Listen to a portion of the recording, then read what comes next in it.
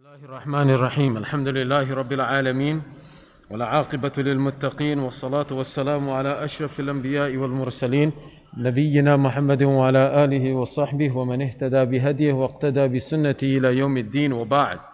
So this is a series of lectures. Assalamu alaikum wa rahmatullahi wa barakatuh. This began about 6 weeks ago. It was sad that it began after another shooting took place, someone in our own community. So this is not the series on the seerah of the Holy Prophet sallallahu alaihi wasallam. This is actually a different series altogether. This is a series on trying to come up with a comprehensive solution for this problem. Drugs and gangs and violence and so on and so forth. And this is a problem that not just the Muslims, not just the youth of our communities, youth from all over the world, from different countries and different parts of the world, they are unfortunately involved with. Drugs is a problem that many people are involved with, and gangs and violence and guns is something, it's a very big problem. And so, of course, we're not going to be able to come up with the solution to this problem ourselves. And this isn't something we will come up with the solution to this problem over just discussions. But this is something that, of course, requires tremendous discussion. We have begun. This is the 6th Saturday now where we have this discussion. We began by discussing, and it wasn't a lecture. It isn't just one person speaking, everybody else listening, 30 minutes is up, we all disperse and go home. No, this is more of it's a discussion. Your input, my input, we share our ideas, our suggestions, our concerns, our worries, whatever it is that we can input to try to bring about some form, some type of solution to this problem, because it's a very big problem. And unfortunately, sadly, tragically, we've lost lives of many young Muslims, some of whom at one point in time were connected to the Masjid, some of whom had memorized the entire Quran from cover to cover, some of whom were attached to scholars. But it's sad. Whatever reasons we've discussed, Jazakallahu khairan, we've discussed some of these in the past, in the previous episodes as well. Last week, we began discussing which method parents are to adopt when addressing their children. And this doesn't only apply to parents. I made this point last week as well. This applies to every single one of us. We may have brothers, sisters, we may have children, we may have friends. Sometimes we don't know how to address them.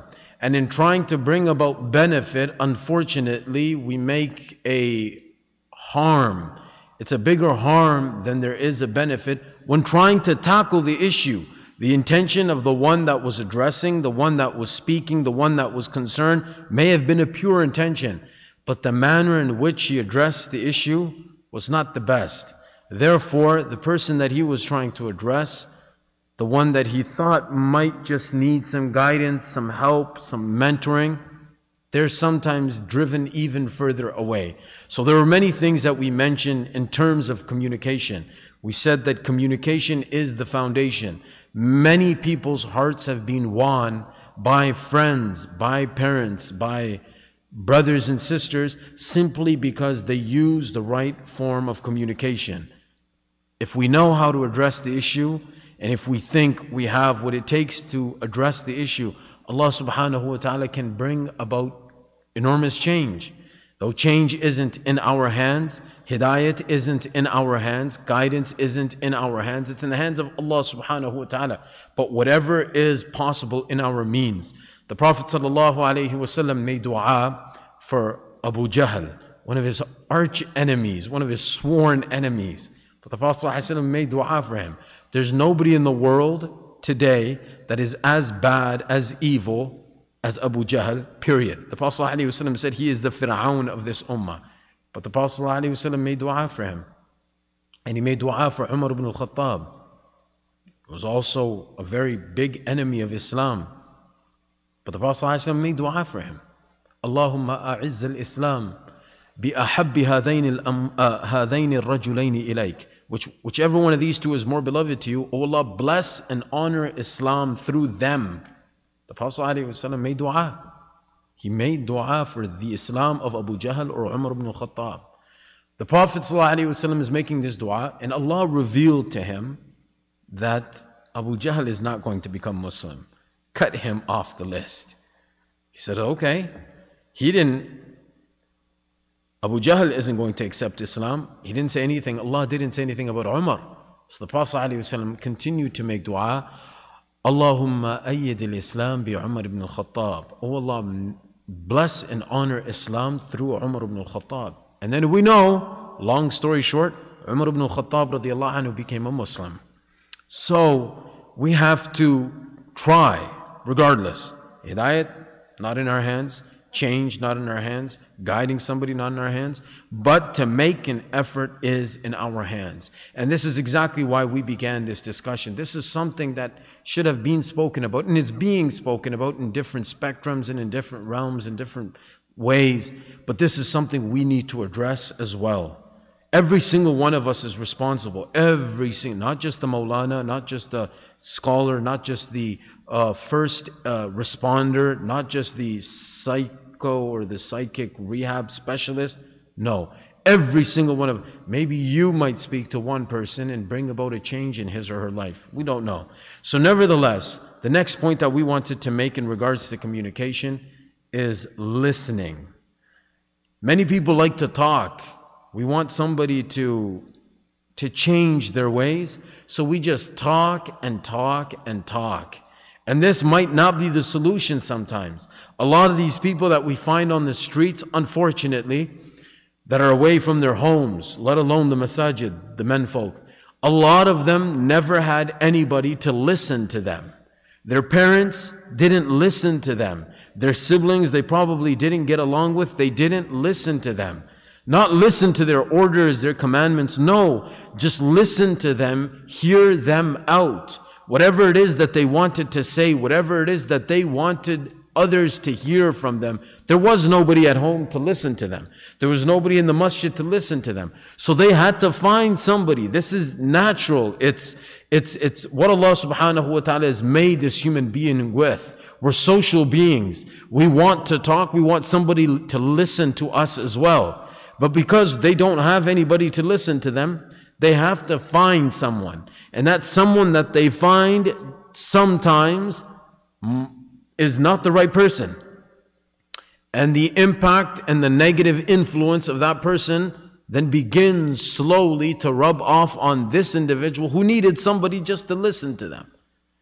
And with that, they make these friends outside of the masjid, outside of the home. And many parents don't even have a clue who our child chooses to befriend. They don't even know. And they're in complete denial, thinking that their children are angels. They have no clue what the influence and the impact of these children that my child befriends is going to be, how detrimental it's going to be to this person's iman, to this person's health, to this person's physical, mental, in so many aspects, financial being. They just deny. Nevertheless, we need to listen. We need to listen, not just once the time is made and all of the other points that were mentioned last week, it's the right time, we're focused, our emotions are in control, we've taken all of these steps and everything isn't taken into consideration. Now we need to listen. Whatever it is that they want to say, they're more happy bringing the issue to us than they are listening to us bringing the issue to them. When a person can confide in you, you've won this person's heart.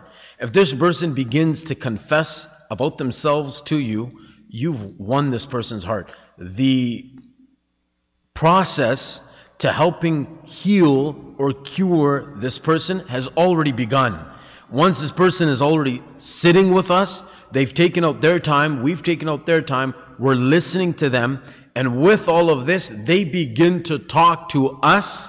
They begin to confide in us. They begin to share their deepest, darkest secrets with us. We are on the right path. We are doing the right thing. Inshallah, we are working towards helping this person heal, towards rehab for this person. Rasulullah ﷺ would listen.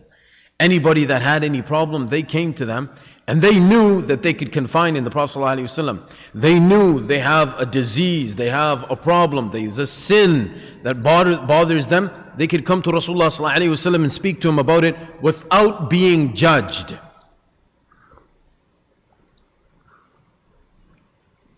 A very important point. They'll trust us, knowing and hoping that whatever it is that I tell this person will strictly stay between me and him or her. If they tell us something, Rasulullah ﷺ is mentioned, Al-Mustasharu Mu'taman, the one who is confided in, the one whose counsel is sought, the one who is asked to listen. Somebody wants to talk to them. This person who people come to confide in, it may be you, it may be a father or mother, it may be a brother or a sister, this person is trusted. When a person looks like this and like this, they look back. This is a sign. The hadith of Rasulullah tells us, this is a sign that this person wants to keep this discussion a secret. He doesn't want whatever is discussed here to leak out to anybody else. If a son wants to confide in his father, this father doesn't need to tell anybody else in the world. If a friend comes to you to talk to you about his or her problems, nobody in the world should have to be made to know about that discussion that took place between me and so and so. And when this happens, this person's trust is lost in us. There goes the process. This person won't confide in us anymore. Whatever it is that we tell him or her to try to benefit them, it won't hold any weight anymore, simply because of the trust issue. So we listen and we make note that whatever is mentioned will be kept a secret. If they've begun to open up to us, this is excellent. Let us not ruin or lose this opportunity by taking whatever we heard here and sharing it with somebody else. These are prophetic teachings as well. This is what Rasulullah sallallahu alaihi wasallam taught. And this is how he helped heal and treat and cure the Sahaba radiallahu anhum. They trusted him more than anybody else. They trusted him more than they trusted themselves. They knew that the Prophet ﷺ, a secret with him would always be kept a secret regardless. And they learned this from him. Anas radiallahu anhu was shared a secret with by the Prophet ﷺ. So the Prophet shared a secret with him. He came home and his mother asked him, what was it that the Prophet ﷺ told you? He said, I'm sorry, Mom. I can't share it with you. If there's anybody I would like to share it with you, it would have been you. But I can't. Because the Prophet ﷺ's teachings teach us something else. And this is what we need to learn to do. We learn one thing from one person, and astaghfirullah al-azim, we go and share it with people. This person came to us seeking help, seeking good counsel, they wanted some guidance. And we took what this person shared with us and we shared it with somebody else. We've lost him or her. Next, observe this person. Whatever it is that this person is saying, don't let it fly over our heads. Don't let it go in through one ear and out the other, because later on, when we follow up this session with another one, we will find that whatever had already been made mention of in that prior gathering, and it wasn't taken in. We didn't let it digest. We didn't stomach it. And now we're bringing up the same issue a second time. It's going to be a problem. I already told you this. How come you don't know this? You weren't listening to me.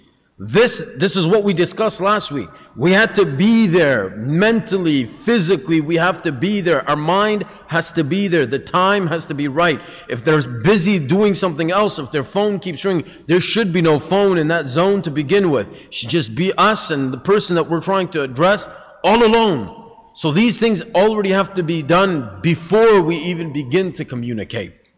And then after that, we observe, what is it that he or she is telling me? Take very careful note of everything that is being said. This child or this friend can literally be made or broken as a result of this session, this discussion that we're having with him. Rasulullah sallallahu alaihi wasallam in his entire nubuwah has never broken the heart of anyone that has come to him. He is so careful that even the one who was addressed or the one who was spoken about in his presence, though the person wasn't there, but the speech of that person, speaking about that person, was done in the presence of Rasulullah sallallahu alaihi wasallam. Anything that was said that was negative was immediately crushed and eradicated right there and then. Ka'b ibn Malik radiallahu anhu couldn't join the battle of Tabuk. The Prophet ﷺ asked the Sahaba, attendance was taken. They were taking roll call, who participated, who didn't, because in the battle of Tabuk, it wasn't like any other time. It was a very difficult, trying, testing time for the believers. So roll call is being taken. Ka'b ibn Malik isn't there. Yes, what happened to Ka'b ibn Malik? One person made a comment.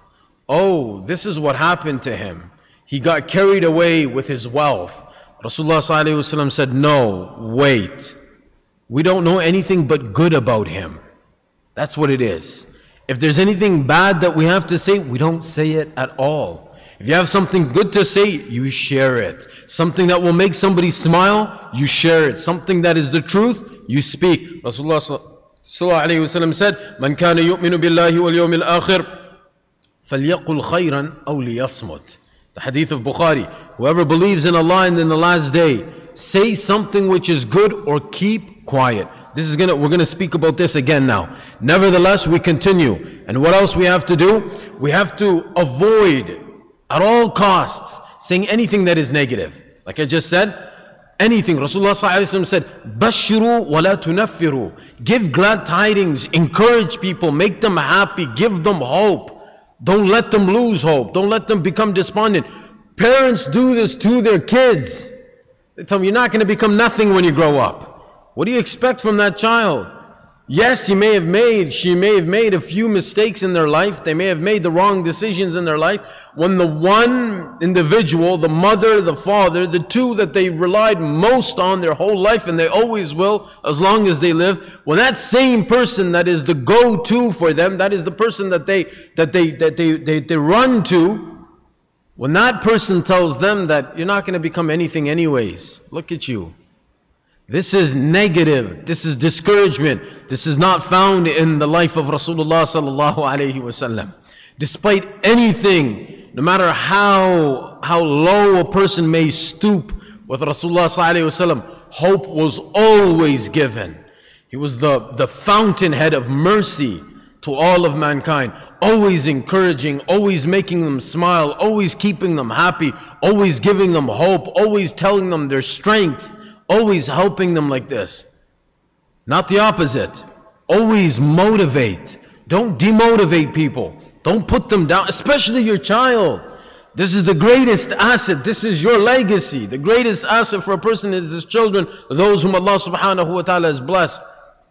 And here he's putting them down, or she's putting them down, or she's telling them things that will make them lose hope, things that will make them want to revolt. They'll want to rebel. They'll want to disobey. We make the child like this, and then when the child does disobey, when the child does show no affection, no love, no kindness, no respect, then we begin to complain. Always encourage. This is what we find in the life of Rasulullah sallallahu alaihi wasallam. Now, at times things will be said. The argument might get heated. Don't let it get to that point. The moment somebody's emotions are no longer in control, you may as well just wrap that gathering up, conclude there and then, and postpone the meeting for another one. Because the moment we lose our temper, we lose our control of our emotions, that gathering is no longer going to prove so fruitful, in which voices are raised. Rasulullah sallallahu alaihi wasallam, Umar ibn al-Khattab, the Treaty of Hudaybiyah, the 6th year after Hijri, the truce is going to be signed. All of the clauses in that truce are in favor of the Quraysh, the Kuffar, the Mushrikeen, and none of them are in favor of Rasulullah sallallahu alaihi wasallam and the Muslims. Rasulullah sallallahu alaihi wasallam agrees. Rasulullah sallallahu alaihi wasallam agrees. Next clause, Rasulullah sallallahu alaihi wasallam agrees. Next clause, they aren't in favor of the Muslims. If anybody leaves the camp of the Muslims, the side of the Muslims, to go join the disbelievers in Mecca, they will not be returned to the Muslims. But if anybody leaves the disbelievers to come join the Muslims, they'll have to be returned. Rasulullah ﷺ agrees. And like this, you're not going to be allowed to perform the Umrah this year, you can only return next year. They've come after 6 years of being kicked out of Makkah. They've left Medina. Rasulullah ﷺ has seen his vision. They have their sacrificial animals with them to make qurbani. They finally come to a place called Hudaybiyah. They're on their way there. They're told no. This year, access denied. He agrees. You're going to return only next year. He agrees. When you return, you're only going to be allowed for 3 days and that's it. Rasulullah agrees. Umar ibn al-Khattab radiallahu anhu said, what? What is this? Aren't we on the haqq? And he raised his voice. Ooh. Rasulullah was displeased. He didn't say anything. For the rest of his life, he lost control of his emotions once, Umar ibn al-Khattab, on this occasion, before Rasulullah. For the rest of his life, he was upset at himself for that one action. If you lose your emotion, leave. It's done. Wait. That's why, before we began, last week we discussed this, and I'm just keep repeating these points. We have to make sure we set the stage right. Everybody has to be focused. You have to remain engaged. You're listening attentively. Your mind isn't anywhere else. This is a matter of life and death. A person can, we don't know, change their life, come back to Allah, become a very great friend of Allah subhanahu wa ta'ala. And on the other hand, this person can just leave even further, go further away from Allah subhanahu wa ta'ala. So some of the psychologists, they mention, keep this in mind. It's called calm. See, calm. Control your thoughts and actions. Don't. Physical, that's far-fetched. That's not. To control your, even emotionally, be in control. So remain calm. See, control. Control your actions, your words, your thoughts, all of this needs to be in control. A, assess and decide if you are too upset to continue. The moment you lost your cool, now you need to assess, you need to gauge, you need to evaluate. If I say anything after this, it's going to be really, really bad. Last night, I was sitting somewhere, and something was said in the, it was a family. I was sitting with a family. The child said something so nasty to the parent, to the mother, in front of me. That's when I don't know what to do after this. What do you do? And you're hearing this with your own words. The moment the person that they've come to seek help from loses their cool, or you realize this is where it's headed, stop. It's not mandatory, it's not a must that you have to conclude, that you have to come up with the solution, that you have to finish and find the answer to the, no. If this isn't it, you realize maybe I should stop. Because the moment the anger, control, there's no control over your anger, over our emotions, that's when shaitan has come inside the picture. And the moment he comes, now there's words, now there's profanity, now there's obscenity, and sometimes it gets physical, sometimes it gets so out of hand that it became, again, a bigger harm than it did a benefit. L, leave the situation if you're feeling too angry or upset. Do so. Yes, leave the situation if you have to. Some people consider this is the answer to their anger. They leave the situation, they just disperse. They get up in the middle of a gathering and they leave. It was better for this person to do so. Had this person continued, had this person stayed, he probably would have said something in anger, or she would have said something in anger that he or she would regret for the rest of his or her life. So it was better for this person to have left. Why not? It's going to look really bad. Oh my God, he got up, he left, she got up, she left. So what? If this is what's going to help this person, his anger subside, her anger leave, then he or she must leave the gathering. So C, control. A, assess. L, leave. And M, make a plan to deal with the situation. Even before we began, our thoughts should have already been in place. We should have known exactly how we were going to address this and what it is we were going to say, how we were going to say it. Everything should have already been brainstormed beforehand. This is when we're showing my child, my brother, my sister, my friend, whoever it is that I'm speaking to, that I came prepared and I'm serious about this. This is a very important issue. You and your problem and your issue to me is extremely important. When they see this, they confide in you. When they begin to confide in you again, know that you're already, inshallah, working towards the right track. We're working towards the right track. Next, with this in mind, we always give them hope and we guide them towards taking steps that'll help them in this process. So it wasn't just a matter of talking and listening. It wasn't just conversation that was taking place. We activate them. We put them, give them an assignment, give them a task. I was speaking to a young boy, maybe 13 years old or something, just a couple of weeks ago, and he was telling me his schedule. I asked him what his schedule is during this pandemic, and he told me his schedule. The kid knew exactly what he was talking about.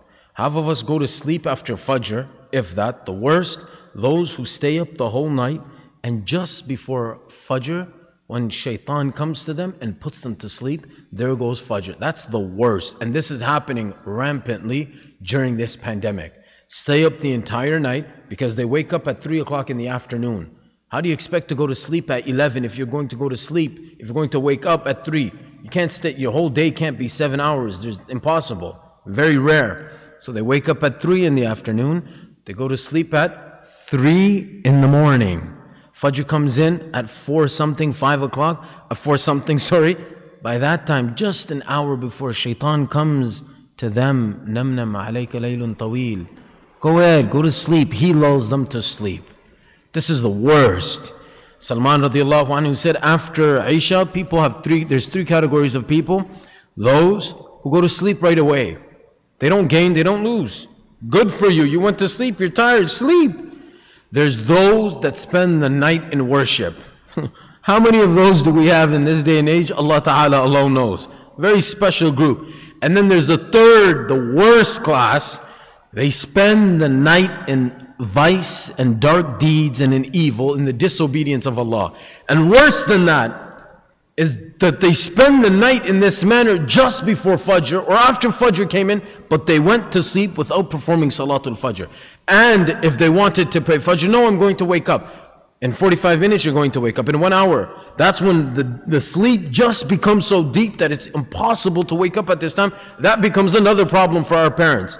Anyhow, that's a different discussion on its own. But we need to encourage them. We need to try new things. So I was speaking with this kid and he gave me this amazing schedule. And then he said, we play on the game console, Xbox, PS something. He said, we play for 1 hour from 7 o'clock to 8 p.m. I said, you don't play longer than that? He says, no. I said, why? Your mom or dad are going to come and they're going to tell you it's time. He said, no. He said, we ourselves turn off the game and we time ourselves. He's the oldest. He was like 12 or 13, and then he had a 10, and then he had a 7, and then a 4. 4 kids. He said, we make sure that we turn it off before that 8 o'clock happens. Why? Because if we don't, we lose the privilege of playing for the next couple of days. This is how you train someone. That kid himself knows that after this, that's it. I'm not going to go not a minute past this because I'm going to lose. Whatever privilege I had of playing is gone. This is what we're expected to do with them. We have to assign them something. We have to make them feel like they're capable of doing something. After we've encouraged them, we tell them, this is what you can do. Why don't you start doing this? Perhaps ask them to start reciting the Holy Quran every day for maybe a few minutes. Ask them to connect with the scholar every week. Call them once. Call a scholar once. You don't have to meet them in person. If you can call them over the phone, that's half of the meeting. But people don't even call anymore. People I wanted to meet you in person. If you call me, if I call you, half of the meeting is done without meeting in person over the phone. Have them connect with somebody that they can relate to, somebody that they can talk to. These are things that are going to help them very, very greatly. And going back to when we address them, when we communicate with them, we don't show any sarcasm. You're going to become a doctor. Let me see you. You said you're going to get 90s. Let me see your 90s. You show me. Let me see you. Your father was like this, your mother was like this. Whoa, you're going to become? Don't do this. Rasulullah ﷺ wasn't sarcastic. Rasulullah ﷺ wasn't negative.